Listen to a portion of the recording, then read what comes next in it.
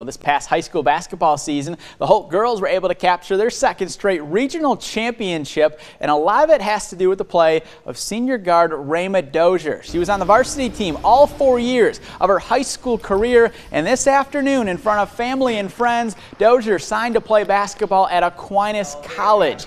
Also in attendance was former Holt coach Tori Brooks, who coached Dozier her sophomore and junior seasons. Dozier played a big role in the Rams winning a regional title last year, and her role really increased this past season as a senior, especially in one area.